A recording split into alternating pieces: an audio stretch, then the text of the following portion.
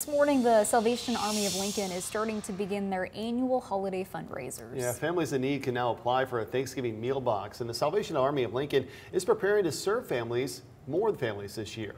Channel's Annie Elmy spoke to the nonprofit about the importance of donations for this event this year. She joins us live now. Annie.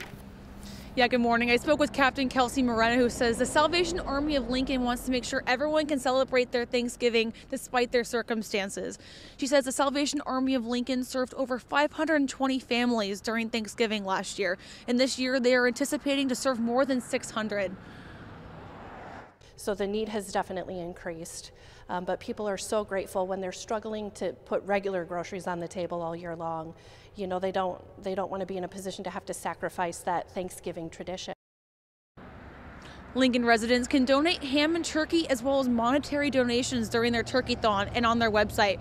And families who apply for the Thanksgiving meal box can pick it up on November 18th at the Salvation Army of Lincoln. Back to you. Crazy to think we're going to hear those bells ringing outside of the grocery stores again. All right, thank you very much, Annie.